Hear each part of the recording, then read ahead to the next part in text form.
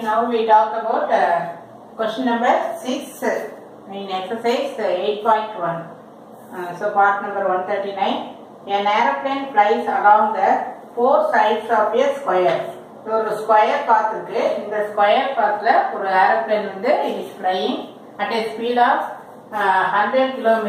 இப்போ ஒரு இடத்துல begin பண்ணா first வந்து 100 km per hour, then 200 km per hour, then 300 km, then 400 km ஸ்பீட்ல ஒரு ஃபர்ஸ்ட் ஸ்லோவா போய் அதுக்கப்புறம் ஸ்பீடா போகுது. இதுல வந்து நம்ம வந்து what is the average speed of the plane. இப்போ ஆவரேஜ் ஸ்பீடு கண்டுபிடிக்கணும். இந்த மாதிரி speed கொடுத்துருக்கிறப்போ here you are given what sorry இங்கே ஸ்பீடுன்னு இருக்கிறப்போ you are using harmonic mean. Harmonic மீனை வந்து நம்ம யூஸ் பண்ணணும்னு அர்த்தம். இப்போ ஹார்மோனிக் மீன்ங்கிறதுக்கு இங்கே டெஃபினேஷன் எழுதியிருக்கிறேன். Harmonic mean is a kind of average. இப்போ நம்ம ஆவரேஜ்லேயே 3 இருக்கு. Which one? Geometric mean. First வந்து அரித்மெட்டிக் மீன். அரித்மெட்டிக் மீன் அப்படின்னா adding all the numbers and divided by the number of terms. இப்போ 3, 4, 5, 6 அப்படின்னா அதை எல்லாத்தையும் ஆட் பண்ணி மற்ற 4 நம்பர் இருக்கு இல்லையா, ஸோ 4ஆல டிவைட் பண்ணணும். ஜாமெட்ரிக் மீன்னா அதனுடைய ப்ராடக்ட் கண்டுபிடிச்சு you are taking the square root of that. இங்க வந்து geometric mean is a kind of average of a set of product. Suppose geometric மீன்ல ரெண்டு நம்பருடைய ஜாமெட்ரிக் மீன் கண்டுபிடிக்கணும்னா this is square root of AB அப்படின்னு அர்த்தம்.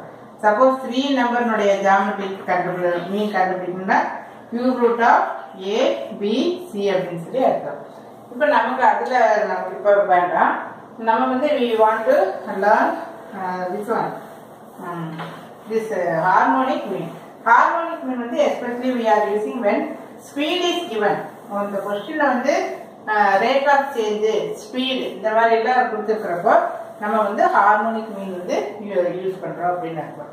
So இதுல வந்து ஏரோப்ளேன் வந்து எந்த ஸ்பீட்ல வந்து போயிட்டு இருக்கு அப்படின்னு சொல்லி கொடுத்துருக்கு. அதனுடைய ஆவரேஜ் ஸ்பீடு வந்து நம்ம கண்டுபிடிக்கணும்.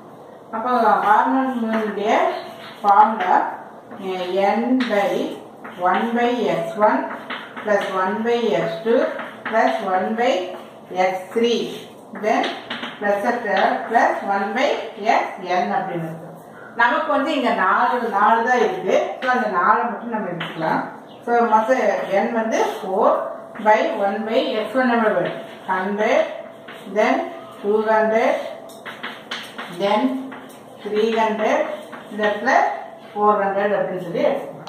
இப்போ இதோட எல்சிஎம் எல்சிஎம் என்ன வரும் 4 by எல்சிஎம்வே கண்டிப்பா இப்படி இமீடியட்டா ஒரு லைன் போட்டுட்டு இதுக்கு எல்லாத்துக்கும் எல்சிஎம் என்ன 1200. அது நமக்கு ரொம்ப ஈஸியான நம்பர் தெரிஞ்சதாச்சு. அப்ப எப்பவுமே எல்சிஎம்னா இந்த இடத்துல இப்படி எழுதிக்கணும். எழுதிட்டோம்னா இதெல்லாம் தேவையே இல்லை. ஹையர் கிளாஸ் இருக்கிறீங்க கண்டிப்பா எல்சிஎம் வந்து நல்லாவே தெரியும். இந்த 2 0 கேன்சல் ஆனா 12 இல்லையா, தென் பிளஸ் இந்த 2 0 கேன்சல் ஆயிரும். இது கேன்சல் ஆனா தென் 6 பிளஸ் இது கேன்சல் ஆயிரும். இங்க இது கேன்சல் ஆனா என்ன வரும் 4 இல்லையா, 4 பிளஸ் இது கேன்சல் ஆனா 3. ஸோ இந்த இடத்துல என்ன வரும் 18, தென் 18 25. So 25 by 200. மறக்காம நம்ம மேல என்ன எழுதணும், இந்த 4 இருக்கு, இந்த 4 வந்து மறந்துடக்கூடாது. இப்போ இது வந்து ரெசிப்ரோக்கலா இருக்கு.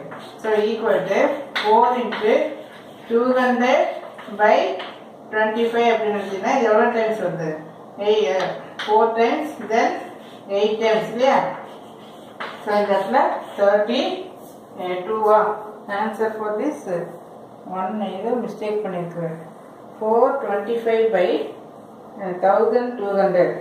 Every time sorry every time I am counting calculation. அதான் சொல்றேன் பெரிய பெரிய சம் டிஃபரன்சியேஷன் இன்டகிரேஷன் இதெல்லாம் எவ்வளோ வேணாலும் செஞ்சுட்டே போயிடலாம். இந்த கால்குலேஷன்ல தான் நான் மிஸ்டேக் பண்ணுறேன். நான் இப்படி சொல்லவே கூடாது, தப்பு இல்லையா.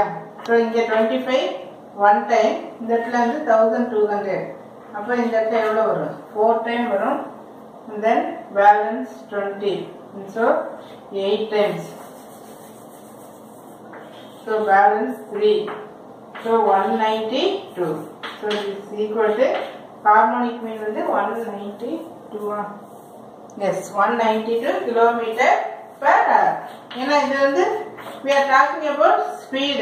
Yeah. So harmonic mean equal to 192 kilometer per hour. So when you are given speed, you are using the formula harmonic mean. Thank you.